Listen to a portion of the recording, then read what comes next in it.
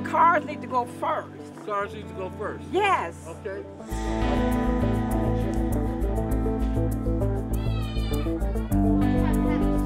Make sure their phone numbers, make sure their email is right.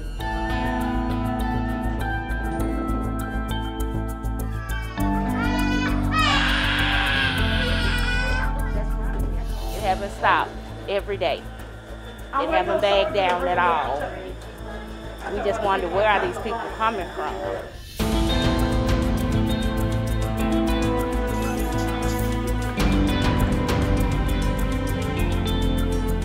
It starts at 8 o'clock every morning and it ends at about 11:30 at night.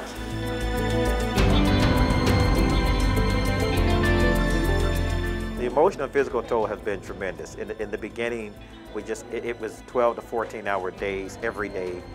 The staff members come every day. They're very committed, and they really work hard. I'm proud to work shoulder to shoulder with a lot of these people because they've shown me that if we come together as a community and staff, we can provide a lot for this community at large.